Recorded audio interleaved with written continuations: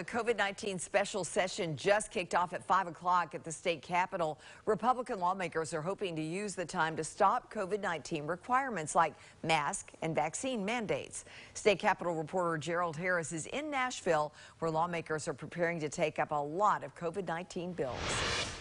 The General Assembly is back in session, and the first item on the to-do list for the GOP majority is changing how the state responds to the COVID-19 pandemic. We've ensured that we have a really robust economy here in Tennessee. So what we're trying to do over the next week or so is to make sure that every employee, every business has a voice in how we respond as Tennesseans to COVID-19. Nearly 100 bills have been filed so far. That includes banning proof of COVID-19 vaccinations from customers or employees, allowing fired COVID vaccination refusers to collect unemployment, and punishing local prosecutors for refusing to uphold the law. As we go through this, for all of us to go through this together and just kind of lower down the tone a bit. Proposed bills also target the governor's power. Do you think your emergency power should be weakened?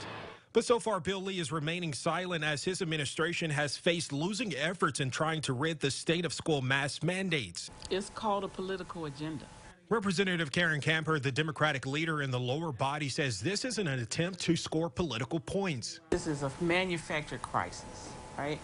That the Republicans is pushing their own political agenda by bringing us here, using taxpayer dollars unnecessarily. This is stuff we can do when we come back in January. She adds businesses will be the first to be negatively impacted. I say people want to come to work in a safe environment.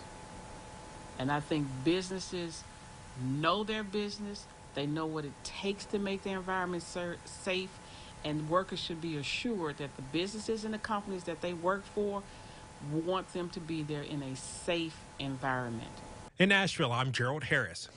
So far, the federal government has not released specific vaccine requirement plans for businesses with more than 100 employees, but federal workers are required to be vaccinated or go through weekly testing. We'll keep you updated.